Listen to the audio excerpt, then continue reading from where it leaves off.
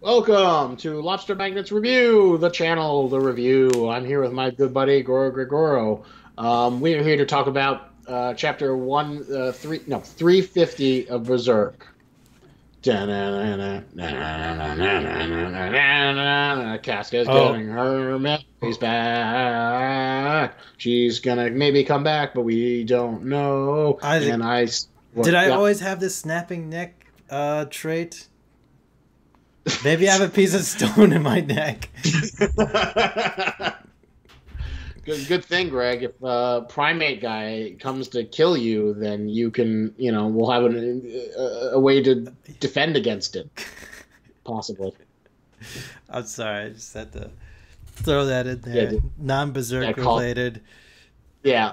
So this was basically a flashback chapter where Oh, got to have. Well, I don't know. I wonder if he like redrew any of this stuff, or if he like just like used images. Well, I guess he had to redraw it because it was from like Casca's perspective. So oh yeah. it wasn't like completely like copy and pasted. He didn't have like some intern go to like the previous volumes of Berserk, scan it in, or cut and paste it in, or so he could like redraw it. This is all Um, redrawn because this style that he's drawing in is very different from the old style that he had. I yeah, mean, we could I could probably believe look that. at some images. No.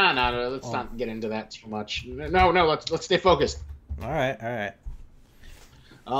No, I believe you because they have that scene where like Guts is having sex, or they're having the sex memory, and then it's like from Casca's perspective, and that obviously wasn't in the original manga.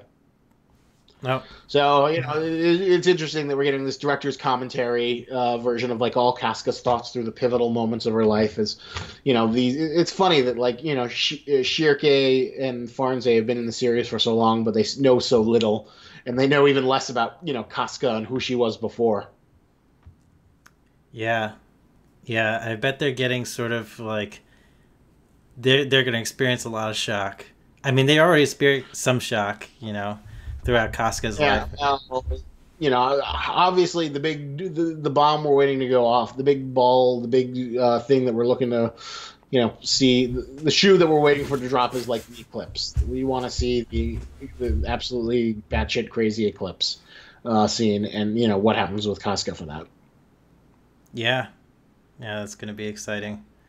Oh, God, I can't wait for that. And I liked how Farnese like tried to shield Shirke from the sex scene part Yeah. of it. He's like, "Don't look, Casca's. You're not supposed to look at this." Imagine like what's gonna happen when they see the fucking eclipse scene. It's just Oh like, yeah, that's gonna like break them, and there's like I can't wait for that. I'm like waiting for that so badly. But there's that part where like Casca speaks, which is like probably the only time she hasn't made like retarded babble. oh yeah, and she said something really I, mysterious, I like want to see something. no someone. Yeah, someone. So I was reading some like speculation, and like people were reacting to the chapter, and some people were saying that like maybe she wants to see Griffith, and that like when they go to the eclipse memory, they're gonna like have some big scene where they see Griffith say "I sacrifice," and they see like the pivotal moment that like. Because I'm trying to think, is Guts the only one who knows that like it was Griffith's choice to like sacrifice them? That's because that's the like big pivotal, most important thing about all of this is that Griffith basically, it was all of his own volition. He had free choice in terms of like whether he could not do it and like send everyone back to the real world and not have them be fed to the apostles as a part of the karma. I think they did because I remember in the anime, Guts was talking to the God Hand, and the God Hand was telling Guts like, you know, this is all because your comrade wished it. Yeah, but I feel like for Casca, she needs to like see, and for them, they need to see like I sacrifice. They need that because that'll get them on board with killing Griffith. Because they'll understand why he's such a threat and why he's like such a critical figure in Guts's life. Because It's they still interesting. They don't even know who Griffith really now is. at No, all? they have no idea. They've had no contact with him whatsoever. So they have no idea I that. I'm surprised. Like they still it still seems like they have no idea who he is, even though he's pretty much like the second most important person in Casca's life.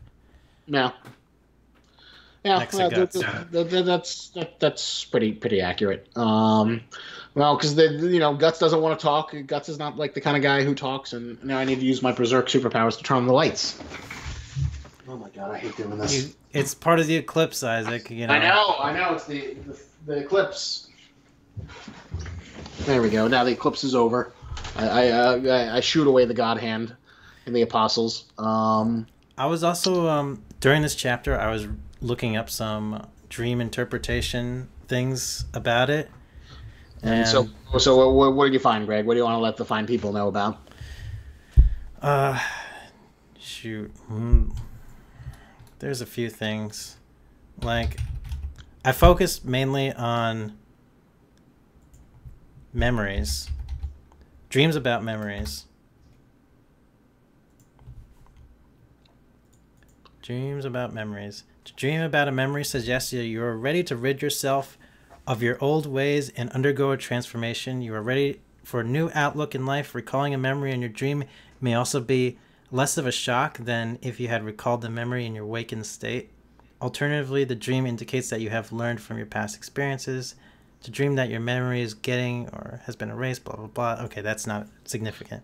Well, the significant thing is that, like, you could say that, like, Casca's going to undergo some metamorphosis. And No, that's I meant the last part of it. It's, like, about memories being erased or something. But, yes, this couldn't be significant. This is, like, can be either a breaking point. This could be, like, sort of Casca, like, looking at these memories and sort of, like, easing up on the shock of everything a little bit. Recalling them in the unconscious state instead of, in a conscious state. Well, the interesting thing is, like, what is Casca going to be when she's reformed? Because, like, there was some foreshadowing where it's like, she may not want to be, like, to live with the trauma or the weight, or, she may not, well, you want this, but she may not want this. And, it remains to be seen, like, we're going to get Casca back, but it may become a monkey's paw wish. Oh, my God. What if when Casca reforms, or she'll, like, want to desperately go back to Griffith? That'd be best. How fucking cool and awesome, terrible would that be? That'd be pretty fucked up. That she's like this sort of like abusive relationship. Yeah. And she's just like, I'll always be loyal to Griffith, and she's like tries to get away from them violently. I don't know if she'd do that, but I could see sort of like she's being drawn to him for some reason that she can't quite articulate, and some sort of like I don't know. Now this vision of like I could see it as just like misdirected kind of anger. She has like she is so like unbelievably traumatized by that eclipse event. She'll like blame it all in Guts, and then she'll like attack him and try and kill him or get away to try and meet up with Griffith. That'd be sad. Yeah. Now I have this vision of like Griffith in like a white beater, like chugging like Pabst Blue Ribbon or some other cheap beer in like a trailer park, and like Casca's got like a black eye, and she says like, "I fell down. He didn't mean to hit me. He hit me because he loves me," or some stupid bullshit like that.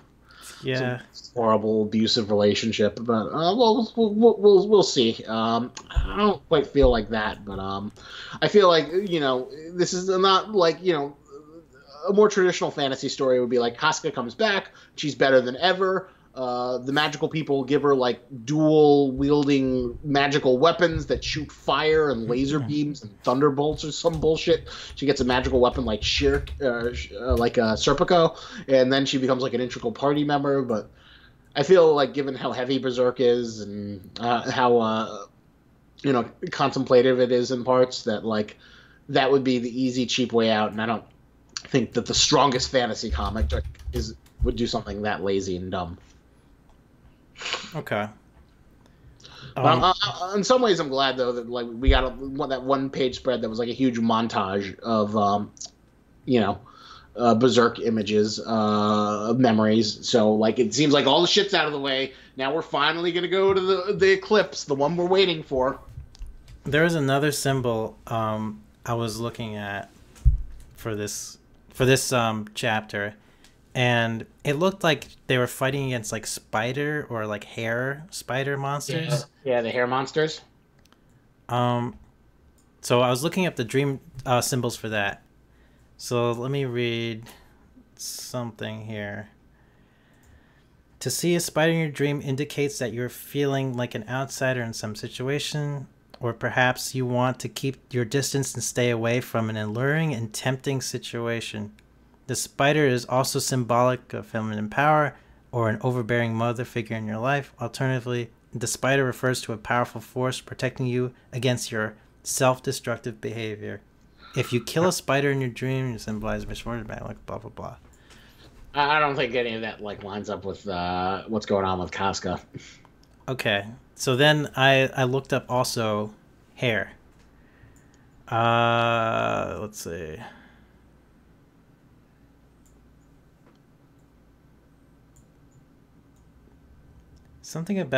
There was something about to dream that there are endless amount of bugs coming out of your hair. I thought that could have been connected in some weird way. To dream, I don't think it is. the dream that endless amount of bugs are coming out of your hair suggests that something is weighing on your mind you are confused about, perhaps making a big deal. No, never mind. But there's something about like hair and like sexuality or something, or like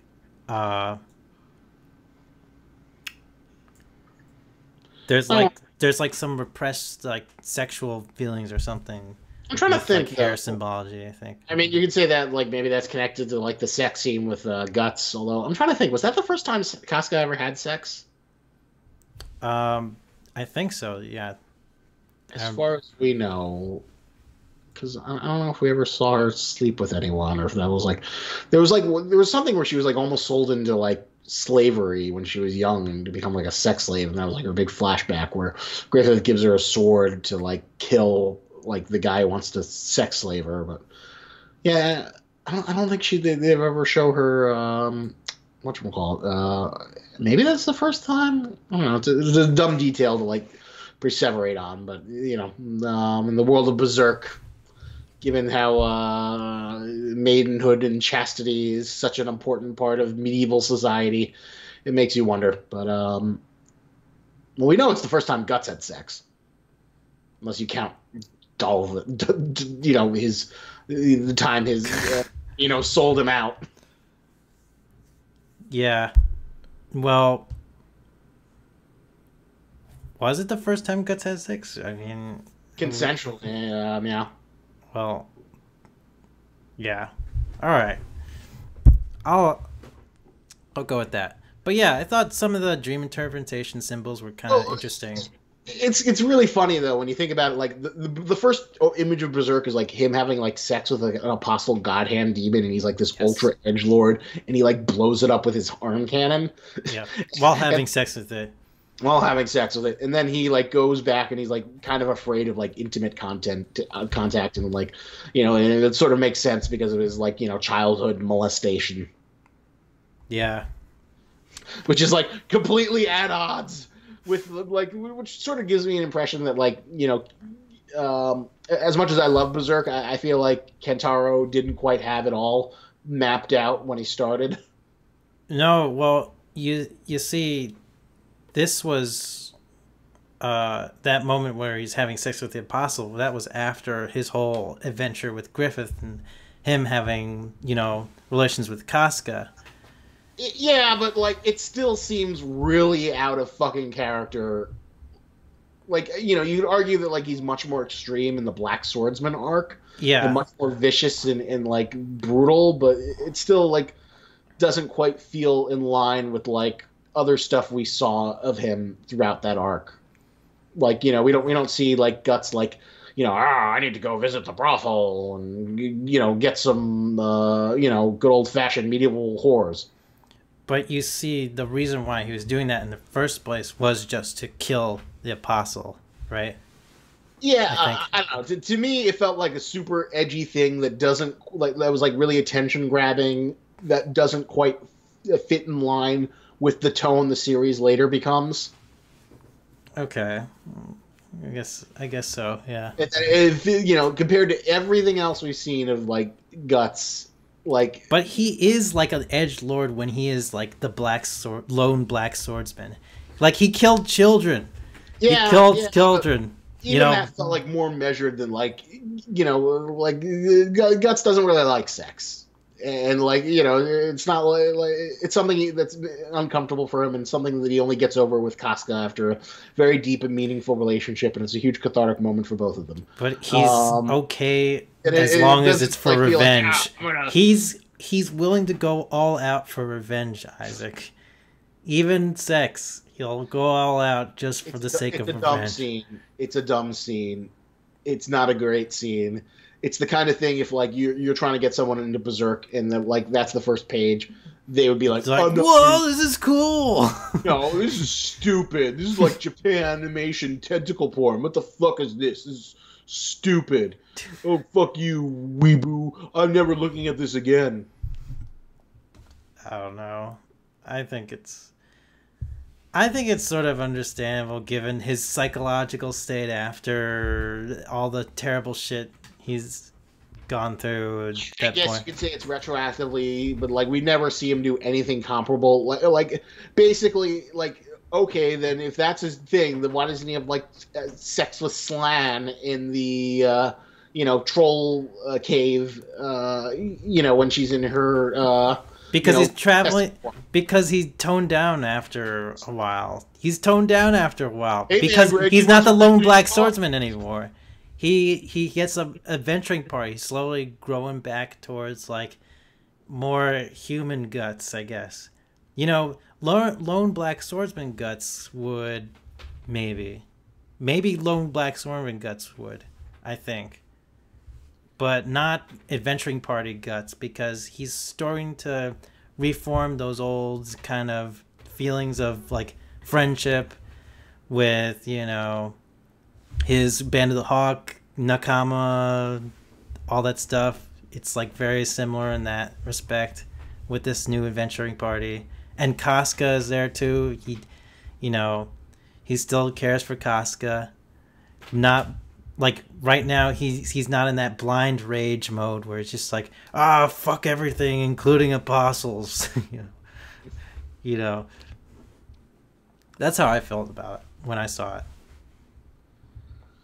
I don't know. It was not one of like the shining moments. Like people don't say like, "Oh my god, that scene was so incredible." This is why you need to look at Berzerk.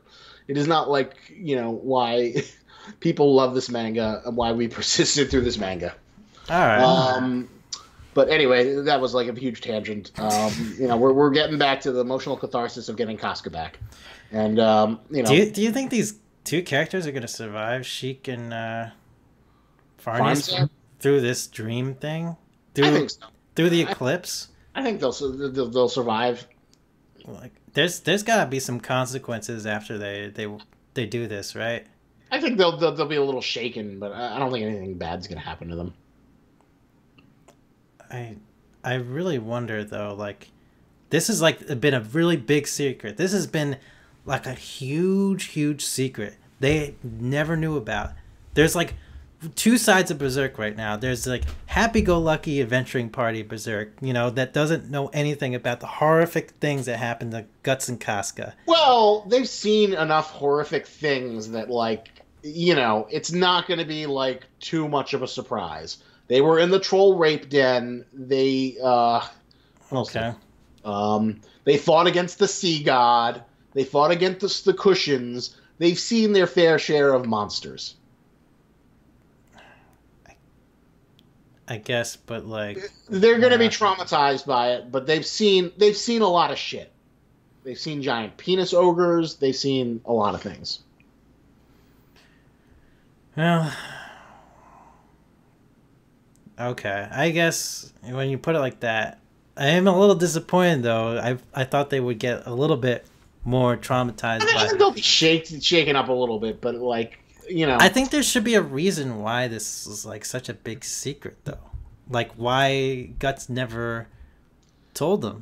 Guts is a very introspective character who's not like very touchy feely. He's like the classic prototypical, strong man. You would think he would like give them some kind of warning though, right? Like you're about to see something. Well, he doesn't know fuck. He doesn't know what the fuck they're doing. He doesn't know about the DreamWorks. He just knows that they have to do a thing to help bring Casca. He doesn't know shit that it has anything to do with. Oh the yeah. He doesn't know that they're going through all of Casca's he has no idea thoughts. They're like literally watching, a POV porn video of him fucking Casca. Yeah. Do you think Guts would be happy about that if he, fucking, knew that was like part of the deal? He'd probably be like, let's wait a little bit. Let's see what happens.